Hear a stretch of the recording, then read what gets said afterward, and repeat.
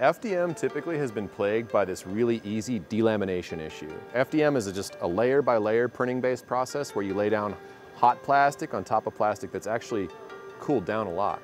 So you get an inherently weak bond in between the layers. What we're doing is we're reheating, heating and post-heating that plastic, creating a much larger heat affected zone in the plastic part. It makes the part stronger in all directions, but most importantly, in between all those layers. We have engineered plasma that is really hot and high energy, and we put that heated plasma onto the printed part as the printed part is being built. That plasma conducts electricity into the part, through the part, and it grounds out through the print system. What we do is we combine heat and electricity to electrically weld all the layers of the 3D printed part together in printer while the part's being built. No post-processing, nothing to do after the printer.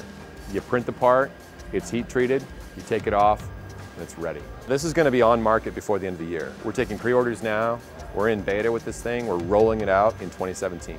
The pricing is really reasonable. The package price for a Stacker 3D printer with the FuseBox option is about $5K, higher than the conventional Stacker.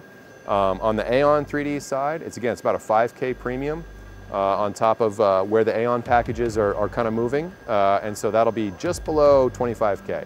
In manufacturing, FDM is scalable, so I can make very tiny parts, or I can make 3D printed cars using FDM. That's just something resin-based printing can't do.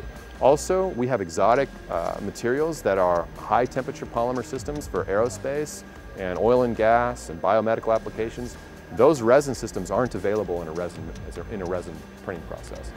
So FDM is a solution that provides the right material at the right scale for manufacturing. Now we can capitalize on carbon fiber composites and other high-tech polymer materials that themselves are strong, but the joints have been weak. So we're making the joints just as strong.